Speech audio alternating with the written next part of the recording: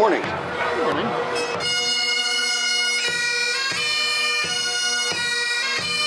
Behind me is a replica of an RAF dispersal hut that would have been the type used in the summer of 1940 during the Battle of Britain.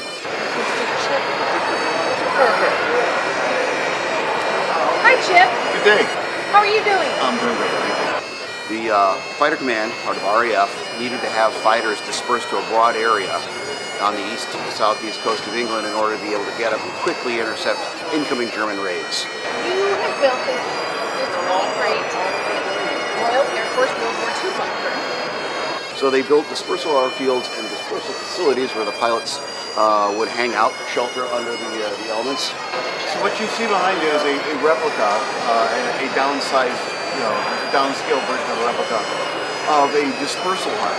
Dispersal huts were built by the RAF before and during the Battle of Britain, which was the summer of 1940.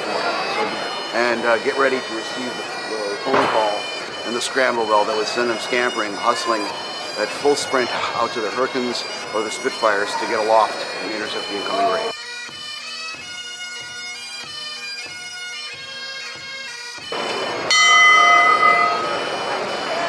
And the thought was to spread the squadrons out as broad as possible in order to have them in position where the right type of planes, the right number of planes intercept a German raid coming in based on the location, size of the formation, etc., etc. So this is all the comforts in the home. It would be bigger than this. This is a kind of a smaller scale replica, but all the contents of things you would see at a dispersal hut. You'd have the pilots waiting on the ground, the planes waiting on the ground, rather than circling aimlessly, wasting fuel, waiting for the enemy to appear. Communications, place to store gear, gas masks, and a few personalizations, all of the old-fashioned potbelly cells in the background with a pot of tea about to come out.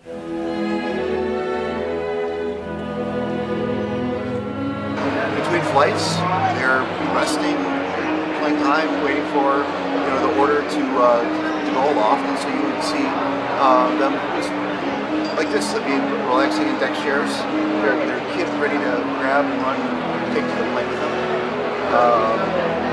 Usually they would already have their life vests on just to save time.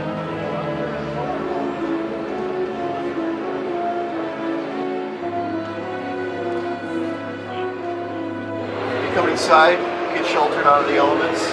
Nice potbelly stove inside the dispersal hut. Put on a pot of tea, grab a bite during the day, etc. in between missions.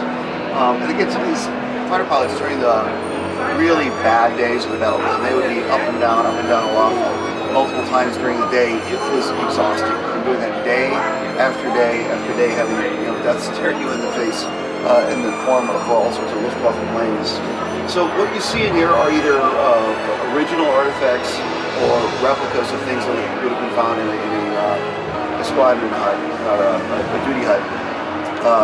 Probably one of the most important things is communications. It's a group. So we have communication lines running up to all the dispersal huts.